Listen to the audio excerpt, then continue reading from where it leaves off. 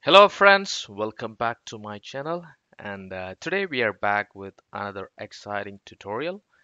In this video we are going to talk about HashiCorp products, and in specifically if you ask me what we will cover in this tutorial, this will be a short one where we'll be talking about 8 products by HashiCorp and how we can use these products into our CI/CD pipeline. Some of the product you maybe already know or maybe all of them, but for those who are not aware about this product, this tutorial will be useful. And if you are already aware of this product, don't worry, just give your feedback into the comment sections, like how you have used this product, and what are the features or benefits you've seen using this product into your DevOps pipeline or CI/CD pipeline. Okay, now let's talk about why HashiCorp, right? So a lot of people may be aware about HashiCorp because you would have seen some product like Terraform or Vagrant or some of the common product which you have already used, or some of you would have heard, but not everybody who would have seen all the product which HashiCorp have. So this video will help you, like to understand what are the products HashiCorp have and can I use it for your environment, whether it can be an open source or an enterprise. So why HashiCorp?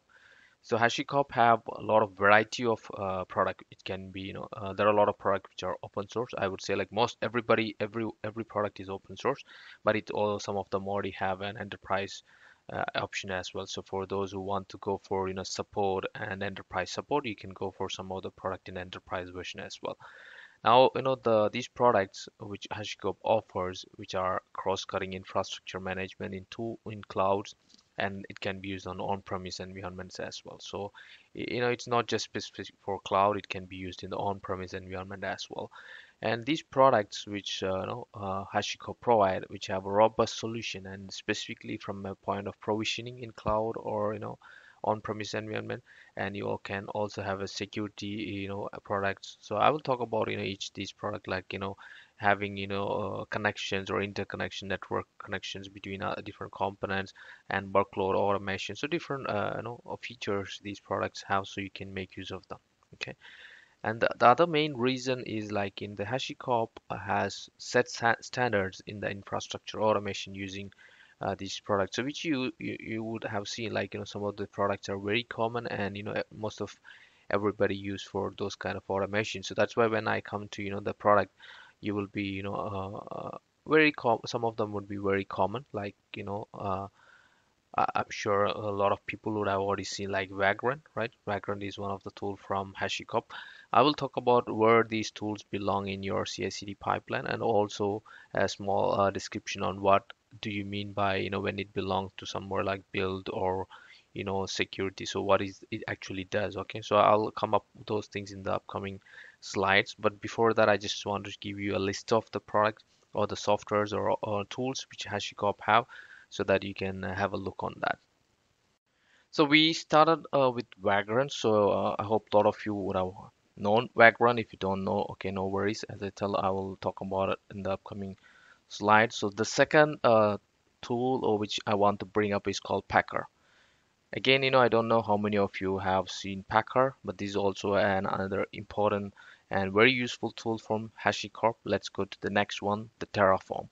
I'm sure a lot of people would have heard about Terraform and also using into your daily CI/CD pipeline for different purpose. So again, I will talk about why Terraform, okay, in the upcoming slides.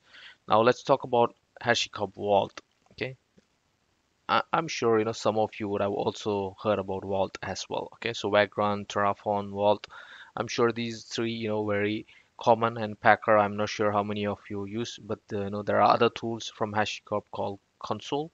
Okay, so this one also is really interesting, and there are also other tool called Nomad.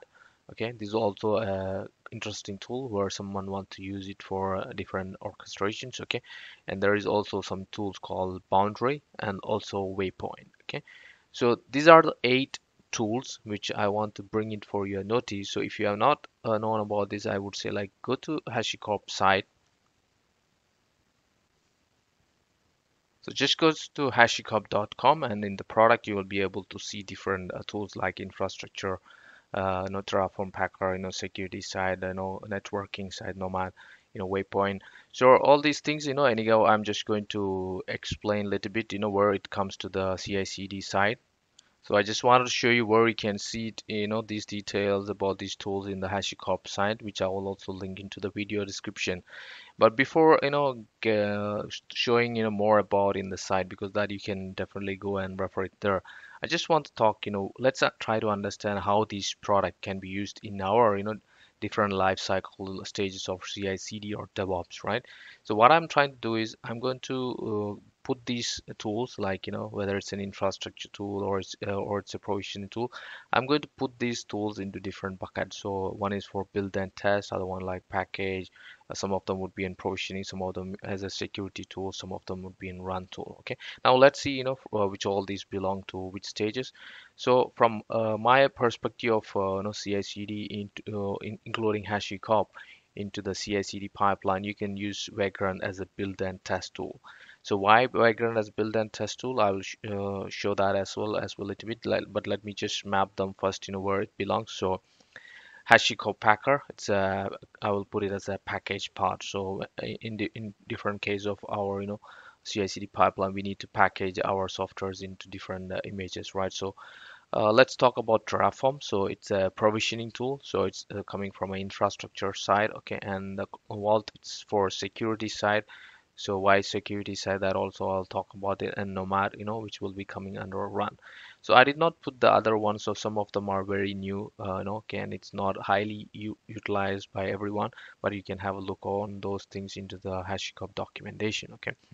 So here, if you see, we put a Vagrant, Packer, Terraform, Vault, and Nomad, which is really, heavily can be utilized for your CI/CD or DevOps, side, so where you can get a lot of benefits. So in Vagrant, why Vagrant as a build and tool? Because Vagrant helps you to build your virtual machines for your testing your environment, and it's easy. You can just put your code as a infrastructure as code kind of a YAML file, and you just put the details, how many VMs you want to spin up, and then just put it into your pipeline. It can be used for testing a lot of your environments using Vagrant. Okay, so it's pretty easy. I'm not going to in depth on how to set up Vagrant and how to use those commands, which I can do it in later part of next videos. If you like, you can just put those comments in my comment section. Okay, and why HashiCorp Packer as a packaging tool? Because this is really an interesting tool. So if you want to automate your building of machine images, right, like your AWS cloud AMIs, or your Azure virtual machines images, what you can do is you can create a packer package, like you build all the configuration of your image, you install some application, and then you convert into a JSON file for your packer. Then next time onwards, you call use those image, and you can build the machine. So every time you build it, already your all softwares are already installed on the machines. So that's a pretty interesting tool. So you can definitely make use of that for your CI/CD, because whenever you want to test something, you don't need to install every application after you build your EC2 or some instance. So you can use Packer for that. And Terraform, quite a common tool where everybody knows how you can use Terraform for infrastructure as code, or it's an IAC tool. If someone doesn't know, I also have tutorial on Terraform. You can have a look there. So Terraform is highly utilized from one of the HashiCorp tool, where we can easily spin up cloud instances or like EC2s or different kind of instances. So the Terraform files, you can write what you want to build, you connect to the cloud instances, and you write the configuration. So once in a configuration file, put it into your GitHub repository, and then just call as part of your pipeline. You can build your machines from it. Now HashiCorp Vault, okay, this is a very useful tool for you securing your secrets and data. So mainly, if you will be creating a lot of environmental variables, where you will be saving your passwords or tokens to connecting to different tools, right? When the CI/CD, because all are automated, you need to connect to different tools. For example, you have GitHub tokens, you have tokens from other tools where it has to connect each other, which we'll be putting. as into your pipeline, right? So HashiCorp Vault allows you to manage all these secrets. So you can just create secrets in the HashiCorp Vault, and you can call into the pipeline using the vault. So you don't have to embed these environmental variables into your pipeline script as hard coded or like tokens. And going to the last one, Nomad, it's a workload orchestration tool.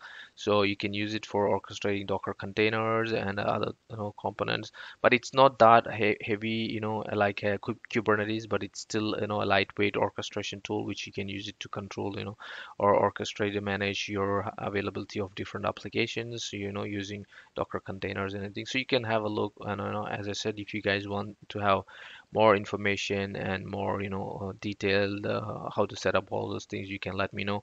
So I would ask you, like, if you like to see these HashiCorp products, or if you know about these products before, or if you're already using these in your environment, I would ask you to put your feedback in the comments so people can know like how much of these products are used already, which of them are heavily used. Your feedback, I don't know, maybe some of them are good, some of them are not that good. So you can put your feedback there, so it will help for others, who want to use it.